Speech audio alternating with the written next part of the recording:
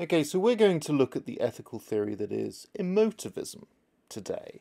Let's start with a thought experiment. It's a nice, warm day in the countryside, and here is a house.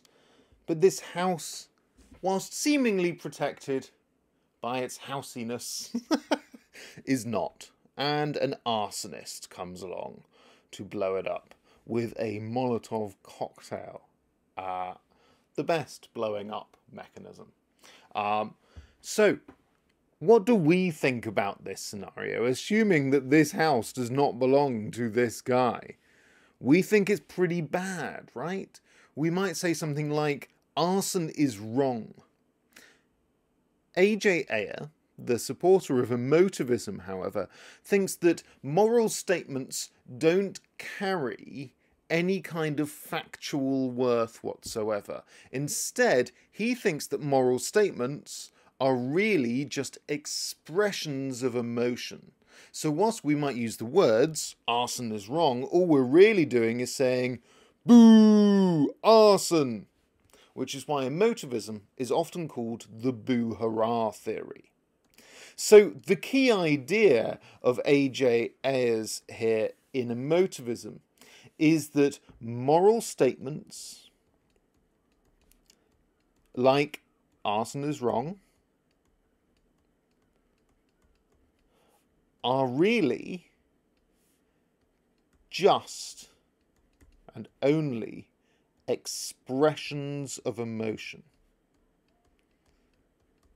So they're not statements of emotion, they are expressions of emotion. What's the difference?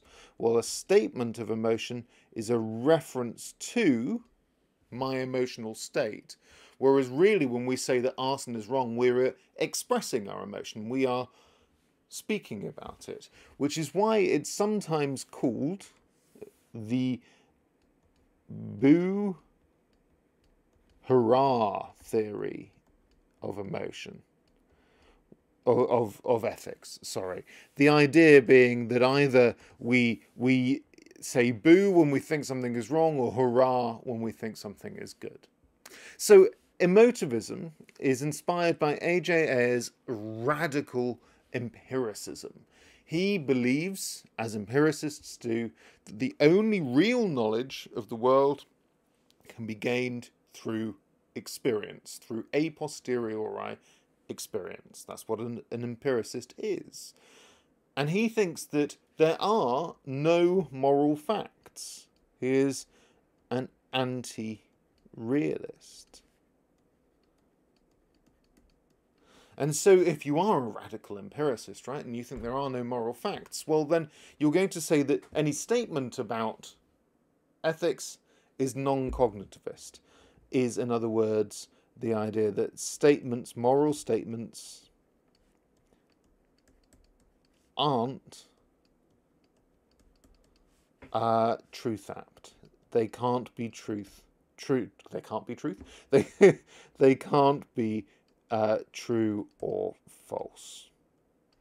So let's get into it a little bit. Let's look first of all at kind of Ayer's underlying theory here. Ayer's theory is what we call logical positivism.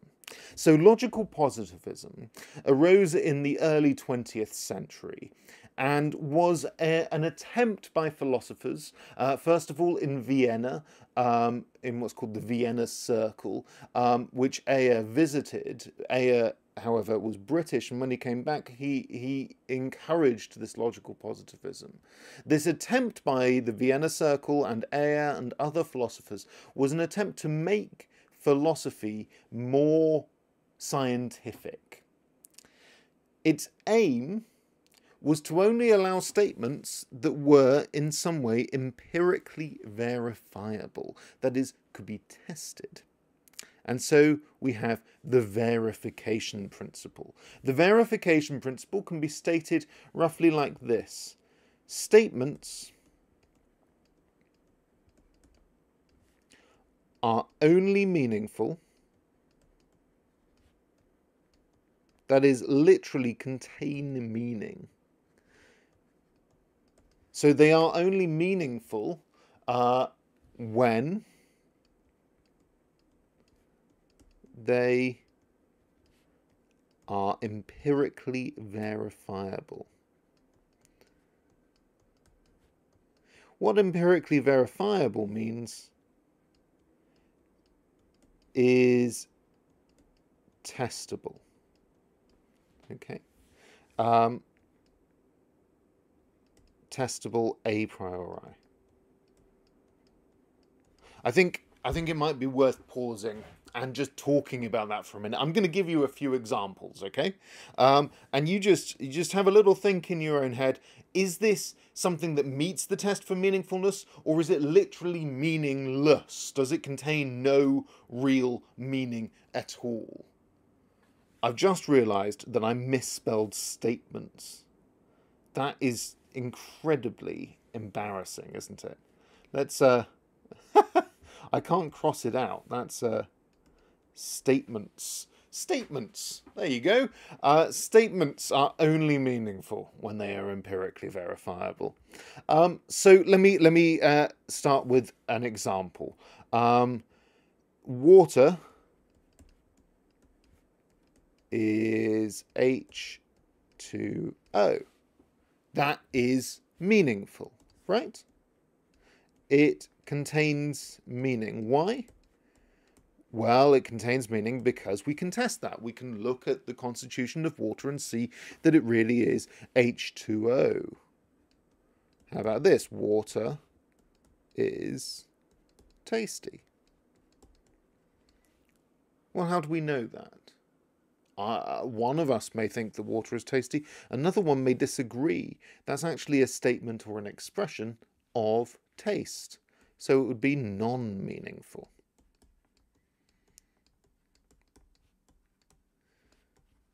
Let me give you one more example. Water is not H2O. Is that meaningful or non-meaningful? Well, interestingly, it is meaningful because we can test it and find out that it's wrong. Because remember, right and wrong are not the same as meaningful and non-meaningful. Okay, so those are that's the basic kind of theoretical underworking of emotivism, the verification principle, that statements are only meaningful when they are empirically verifiable. Let's now turn to Ayer's argument for emotivism. So Ayer argues that let's start not with non-cognitivism, but with cognitivism. Okay, the idea that moral statements are truth-apt, that they are either true or false. Now, he says, look, if cognitivism here were true, either you would have a naturalist understanding or a non-naturalist understanding. But he thinks that both of these are fundamentally flawed. I'm going to put it in red because these are kind of criticisms. You're going to recognise one of them. So naturalism, the claim that moral facts are natural and exist in the world, well, he would say, look at G.E. Moore's, he does say, look at G.E. Moore's open question argument. He says, anytime you try to define good as a moral fact, there's always an exception you can think of. There's always further questions you can ask. And so no definition in terms of natural facts work. So Moore produces the naturalistic fallacy. And the naturalistic fallacy says you cannot define good. Certainly not as something that is natural and in the world. So one big conclusion we can draw from that is that morality isn't natural, or, and if it's not natural, it's not empirical. And that's a big problem, right?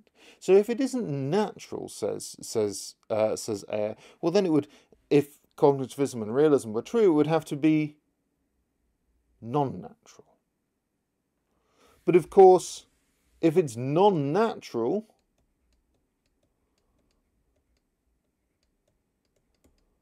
well then it can't be empirically verified.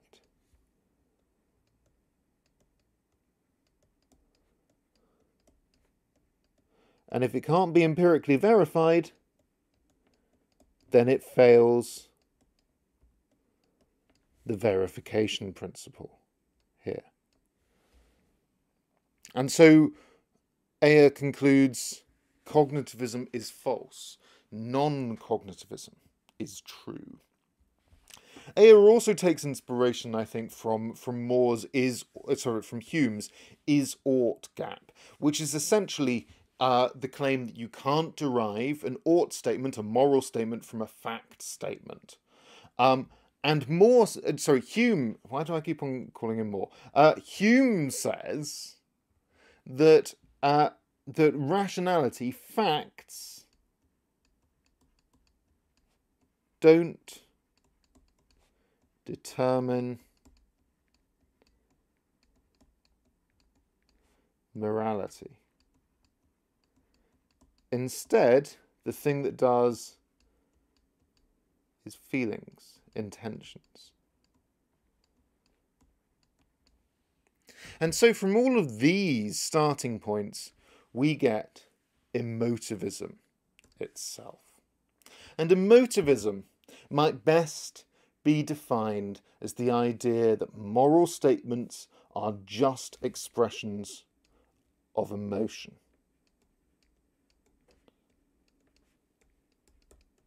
So moral statements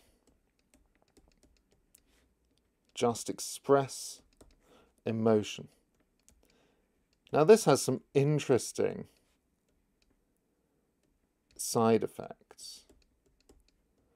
One of the most important of which is that if it's true that moral statements only express emotion and aren't claims about facts in the world, then there is no moral disagreement. Why not? Well, Ayer thinks that moral disagreement can't exist if it's just about emotion. Any actual disagreement is actually just about the facts of the case, the non-moral facts.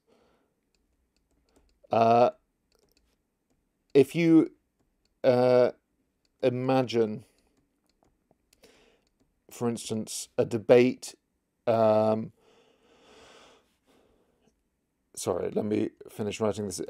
Any actual disagreement is actually about non-moral facts. So if you imagine a disagreement between a vegetarian and a non-vegetarian, the actual disagreement is about whether animals are capable of feeling pain, whether they're intelligent enough to understand what's going on, whether they desire life, whether they're friendly, whether they have emotions, these sorts of things. Those are facts. Those are empirically verifiable facts in the world. They aren't, as we would expect them to be, moral things. They're instead factual things. The moral thing is the feeling that, you know, both of us, both the vegetarian and the non-vegetarian, don't really want to kill things that are sentient. So that's one of the big kind of claims. It also means that, you know, our moral statements should be kind of redone, should be re-evaluated to things like boo to arson. if you remember from the beginning, what we're really saying when we say something is wrong is we're saying boo about it and nothing else. So that's Ayer's emotivism. The idea that moral statements are simply expressions of an emotion and nothing else, drawn primarily from his verification principle.